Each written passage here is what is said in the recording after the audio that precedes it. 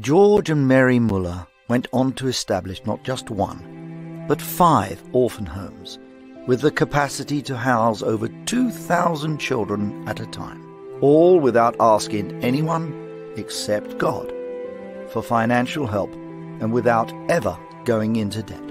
Every donation, however small, was carefully recorded and made available to the public as a testimony of honesty and God's provision.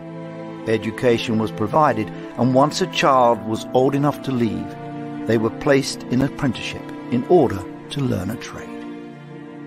When he turned 70, George Müller set forth on the first of 17 missionary tours that took him to 42 nations, where he preached to over 3 million people.